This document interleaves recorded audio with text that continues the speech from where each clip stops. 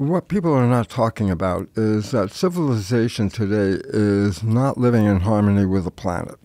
In fact, it takes 1.6 planet Earth to provide the resources just for today's civilization. Well, hell, we only have one planet Earth, so where's that extra 0.6? And the fact is we're trying to get it by actually pillaging the planet, destroying the ecosystem, polluting the air, the water, the soil, destroying the ocean.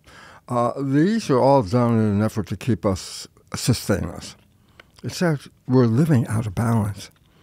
And we have about, according to NASA research scientists, we have about 20 years before there's a total collapse of civilization. That means we have 20 years to fix things. And to fix things really requires us to know what are we doing and what can we do to get out of here. So this is the big issue, is like, I don't see fear.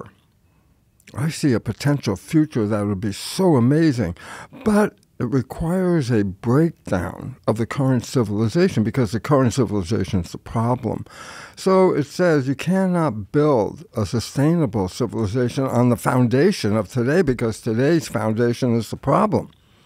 So as we look around and see everything collapsing and chaos and war and all this stuff, it's like, yeah, that's to wake people up until we get to the point where we say, we can't do this anymore. If we get there, that's a good sign. If we don't get there, then it's a downhill ride. And I said, well, what's the probability? And I'm going, at this moment, maybe 50-50. I don't know if we're going to make it or not. But you're here, I am here, we are all here to say there is a plan, there is a way to get to the future without the stress that we're feeling today.